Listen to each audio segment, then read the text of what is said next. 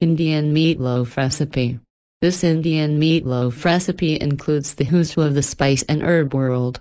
2 tablespoons olive oil, 1 pound carrots, peeled and diced, 2 large onions, diced, 1 tablespoon coriander, 1 tablespoon cumin, 1 tablespoon turmeric, 16 ounces condensed tomatoes, 2 teaspoons salt, 2 teaspoons pepper, 2 eggs, 2 pounds ground turkey, 1 1/2 cups breadcrumbs.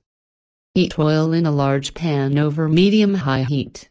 Add onions and carrots, sauté until vegetables are soft, 8 to 10 minutes.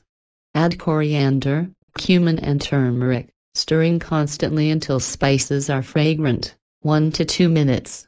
Add tomatoes, salt and pepper. Bring to a boil, stirring, allowing the mixture to thicken slightly, 5 to 8 minutes.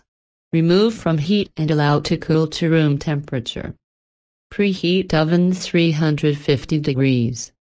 In a large bowl, add the eggs, breaking up the yolks with a fork. Add turkey and breadcrumbs, mixing until just combined. Add the tomato vegetable mixture, stirring until combined. Divide the mix between 2 loaf pans. If you do not have a loaf pan, you can make 2 free-form loaves on a large cookie sheet. Bake for 45 minutes to 1 hour, until internal temperature is 165 degrees.